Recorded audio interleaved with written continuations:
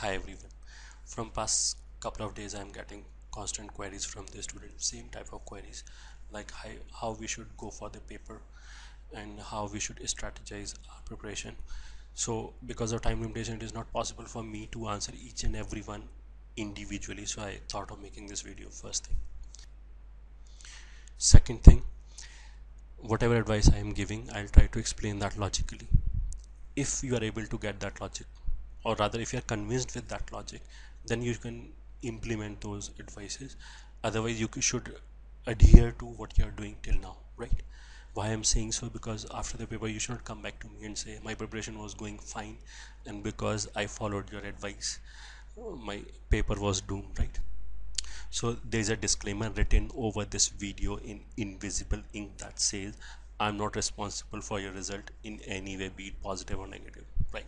So jokes apart, first of the frequently asked question by the students to me is like, a student will say, I'm having two options in the remaining time. Either I can go for entire syllabus. In that case, because of limitation of the time, I may not be able to complete each chapter up till say full satisfaction, say 100%. Or second option is I can go for certain portion of the syllabus, entire syllabus, say which I call which they call, yeah, important chapters.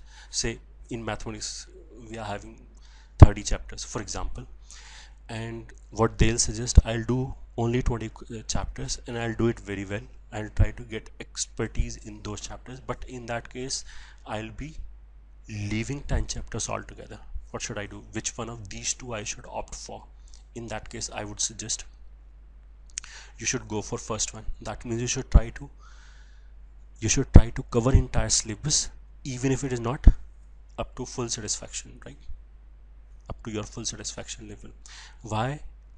Because to understand this you have to understand the psyche or thought process of the examiner, the person who's setting the paper. Nowadays we are having objective paper. That means probably you'll be getting 20 to 30 questions. 20 to 30 question gives ample space to the examiner to cover each and every chapter, right? Agar मान लिया there are less number of questions available, say if I'm asking only 10 questions, I may not be able to cover entire syllabus, but if I'm given an option of 20 to 30 chapters, I'll definitely try to cover in each and every chapter, right? Plus, given the fact that there are many questions in which you require application from multiple chapters, this is the first thing. So examiner's mind is prepared to cover each and every chapter. This is the first thing. Second thing is, in mains they'll be giving rank to say 2 lakhs people, right? In advance also they'll be giving at least, if we say how many people will be getting through JEE in IIT, so maybe 10,000 20,000 rank, they are supposed to rank these many people. For that the paper cannot be very difficult or very easy. In both the cases it will be very difficult to give rank. That means definitely it is logical to assume that paper will be graded. Every year this happens, right?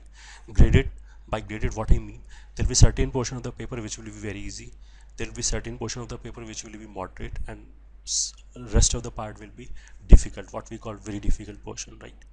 Okay, now you think of a scenario, if a student has covered only 20 chapters and he has left altogether 10 chapters in which he knows nothing, right?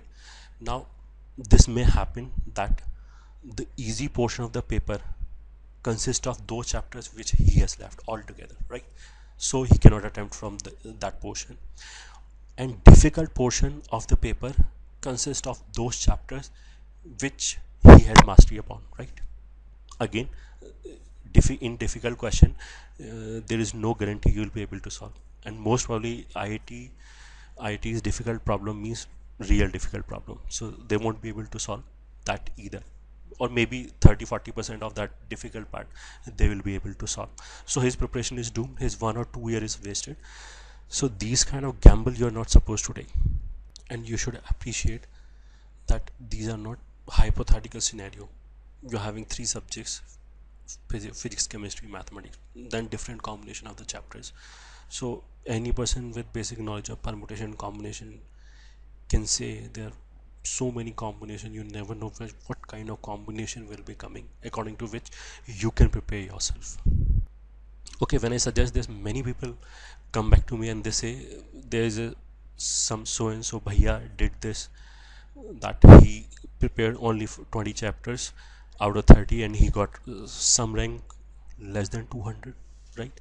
Again, I would say if you're preparing for logic, if you're preparing for IIT, then you should have a logical brain. It may happen that your that bhaiya was lucky enough, right? When you are doing, say, when you are covering only 20 chapter and leaving 10 chapter, definitely you are preparing for certain scenario, right? A particular scenario, if it comes in the paper, then you will be able to do very well, right? But if it does not come, maybe you will be sitting outside IIT, outside JEE. So preparation is not gamble. You may not be that lucky as your bhaiya was, right? Preparation is not gamble. Okay, preparation means, in my opinion, optimizing your efforts to get a respectable rank irrespective of the scenario of the paper, right? On this I have to say this much only, right? So finally I would suggest that you should complete your entire syllabus.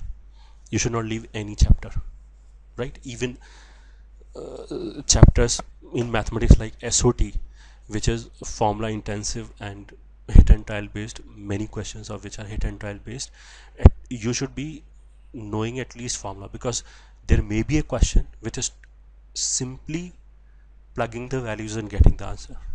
Those kind of questions should not be left in the paper, because those kind of questions will ensure that you get through JEE. Then if you are doing moderate questions or difficult question, then you get a better rank.